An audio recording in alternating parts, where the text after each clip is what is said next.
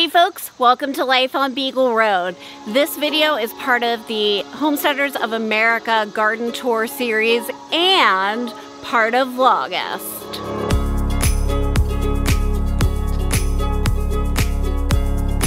If you're new to our channel or just came here from the HOA playlist, we are a family of 5 in southeastern Pennsylvania, Zone 6B, and I'm going to show you all the great stuff in our garden. But more importantly today, I'm going to talk to you about what we would do different next year. While we're here, let's start with what's on the deck.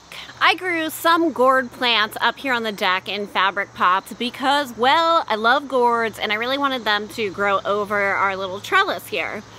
They did that somewhat, but to be honest, gourds need so much water, it was hard to keep up with them in the fabric pots. I think I will do that differently next year. I will actually go down and plant them in the ground around the deck and let them come the whole way up. Here's something we will not be doing differently. We will continue to use our green stalk vertical planters for herbs and lettuces, things we like to come out and harvest and use immediately. In fact, I'm gonna get ready to plant more lettuce in here for the fall this week. It looks like we're having a break in the super hot temperatures here, so it's a good time to get our fall seeds sown directly into the soil so that we don't have to worry about the heat preventing germination. No matter where you're living, it is not too late to get yourself a green stalk vertical planter and start a fall garden. We even have a coupon code for it, so look for that down in the description of this video. Next, let's talk about our peppers. We had a really hard time getting pepper seeds to germinate this year, so one thing we've learned is we have to start much earlier. To be honest, I think I will start pepper seeds indoors in January as soon as the goats are done kidding. Like, once those babies pop out and everybody's doing well, it is time to plant our peppers inside. That said, we did get a fair number of starts this year from local garden stores, so we did end up with a decent pepper harvest. Our biggest challenge really has been the chickens and the turkey and the ducks eating the peppers. I don't mind when all of the poultry and waterfowl goes into the garden because they do kill a ton of pests. And it's okay if they eat some tomatoes and some peppers, but they have absolutely decimated the peppers this year, and that is why they are here on this table. Everything that was in a fabric pot came out here to protect it. Everything that's in the garden is just getting chowed down on, no matter how much I try to keep them out of there. Our jalapenos have grown exceptionally well and they are delicious. We have used them for so much this spring and summer. Eggs, salsa, spaghetti sauce, like everything.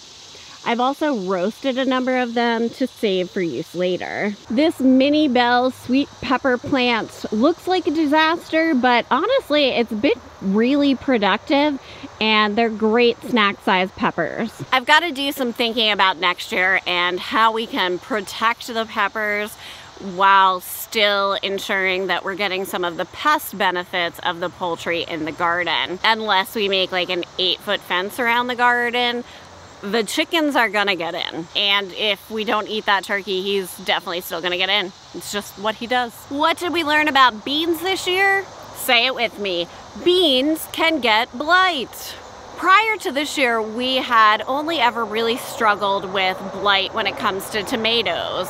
However, this year we learned beans are very susceptible to blight as well. That means that next year in this bed, I'm still gonna do the beans, but I'm gonna do heads of lettuce down here versus loose leaf lettuce so that I can really mulch the bed well and make sure that there's not any bacteria getting splashed up from the soil. Another thing about beans is they've been extremely productive for us, and I need to make sure that we've got room in the freezer next spring to vacuum pack and store the beans quickly so that we don't have any go to waste. This bed, I can say, was a big success, and here's why. The first thing I did in here was plant early spring vegetables, some cold hardy stuff like radishes and leafy greens. Oh, and turnips. Yeah, I did put a row of turnips in here. I was the only one that would eat them, but they grew great. Anyway, those were all done, and then I could put peppers in here when it was warmer. So if I can figure out how to keep the birds out of the peppers, this worked really well. Hey, if you just found us today, make sure to hit that subscribe button and follow along with our garden journey. We'll be planting the fall garden this week. Some plants that I will definitely do again, although in different locations and different spacing, are butternut squash and lima beans. Our butternut squash has been extremely productive, but I just didn't give them enough room to grow, and I would have gotten tons more fruit if I had planned that better. They were kind of a last minute addition, so they just got thrown in wherever, and those are a plant I want to be more conscious about where I put next year. Let me find a lima bean and show you how well they're growing. I don't honestly know if you're supposed to let them dry on the vine, but it seems to have been working really well for me so far. This pod is nice and dry. I can just pop it open here. And then the lima bean is already relatively dry. Voila! These are Christmas limas from Haas Tools. Down here I have summer squash, which honestly I will probably just skip next year because no one in my family other than me really likes to eat it. So kind of a waste to grow something that no one wants to eat here. Back here we've got several containers full of potatoes. The potatoes have been a win so far. We haven't harvested all of them, but those that we have look great. Those grown in the buckets and in the higher wooden containers have been the best result. The fabric pots, although they were fine, were not the most prolific. So I'd say next year we'll probably skip the fabric pots for potatoes. Here I've got my San Marzano tomatoes. I grew 8 plants of these and really intended for them to be my sauce tomatoes, my tomato paste tomatoes. They're a little bit too savory for my taste. I prefer a little bit of a sweeter tomato. So next year I think I'm gonna try a different true sauce variety. Maybe go back to the Amish paste, try a different Roma variety. Somebody told me about an Italian heirloom that I think is more strictly a sauce tomato that will give us that nice, thick, meaty tomato for making sauce, but we'll have a little bit more natural sugar in it. This trellis, though, that my husband Kenny built for me earlier this year, huge garden win. Let's talk about cucumbers now. First, I need to plant maybe fewer cucumbers next year. At least fewer pickling cucumbers. I planted like 10 plants in 2 beds and I kept up the watering and the fertilizing, but man, I could not keep up with the harvesting and preserving. Luckily, the chickens would find the yellow cucumbers I would find too late. However, next year I'm going to change that up a little bit, and I'm going to make sure that we put some slicing variety in there too, because we all love cucumber, but the pickling style ones just didn't have the flavor that I had hoped for. Gourds, though, I am still gonna grow all the gourds, and I'm gonna grow them in here so they hang down and look super cool because I love everything about this. Look at these things. Wow. Ooh, there's something even more exciting than a gourd down here. That's right, it's a sugar pumpkin. Oh my goodness, I can't wait until pumpkin pie season. Another thing that we'll do again for sure are sunflowers. Ours are primarily hanging here drying right now. Shortly I'm gonna cut them, take them up to the porch and clip them on a little, I actually think it's like a lingerie dryer hanger thing, you know, for all the pantyhose I'm washing and hanging to dry. But I'm gonna hang them on there to dry the rest of the way. That way I can get this part of the garden cleared out and amended for next year.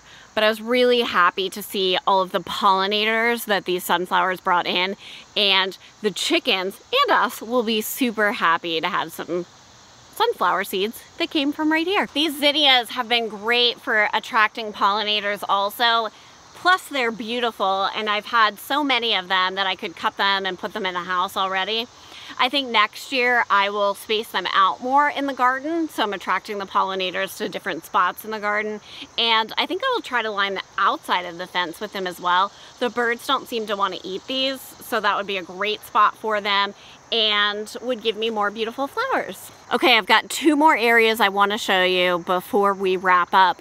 One is the greenhouse and the other is our 150-gallon fabric pots. Here is my greenhouse, just absolutely full of amazing looking tomato plants. Our idea on growing tomatoes inside the greenhouse was really to prevent blight and control the water that the plants were getting. In years past, our tomato failures really were due to heavy rains and not being able to get to the plants fast enough when those rains came. The other thing was it got so wet that there were so many bugs. The plants were getting destroyed, I was getting destroyed, and it just made it all around miserable. No one wants to be miserable in the garden. So this year we planted a considerable number of our tomatoes here in the greenhouse, and they have done phenomenally. You know, least amount of blight, healthiest looking plants. The only thing that I would say I would do differently is put determinate sized tomatoes in here. We did primarily indeterminate with mortgage lifters and Genovese, and they got really tall, and they're, you know, pushing against the top of the greenhouse. And I think those plants we could get more growth from outside as long as I'm really careful about how I'm spacing them out. And in here we could focus on determinate tomatoes. Behind me we have 2 150-gallon fabric pots. In these we have planted cantaloupe, watermelon, pumpkin, squash, gourds, more varieties of watermelon, more varieties of gourds, and these plants are going everywhere. I do have some pumpkin, some watermelon, and a couple small gourds that I have found in here.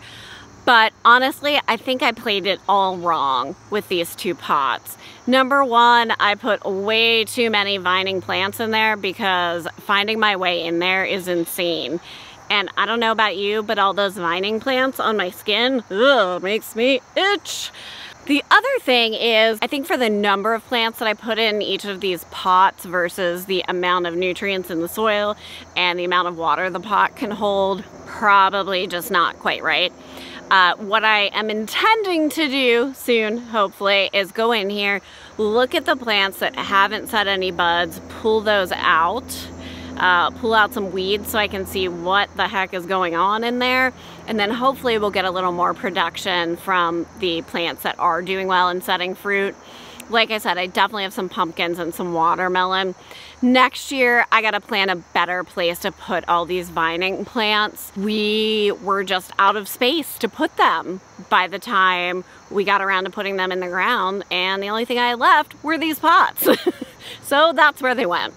The good news is we will definitely get some fruit off of everything, and hey, you live and you learn. That is what gardening is all about. And you have to kill a lot of plants before you learn the right way for your garden and for you. I hope you enjoyed this garden tour more than my husband Kenny will enjoy having 18 gourds in each room for fall decorations, because that's how many I grew. Stay tuned for our fall garden this week and more of Vlogmas. That means we are publishing every single day. So come back and check it out and watch our crazy antics and our fruitful garden. Thanks guys, see you soon.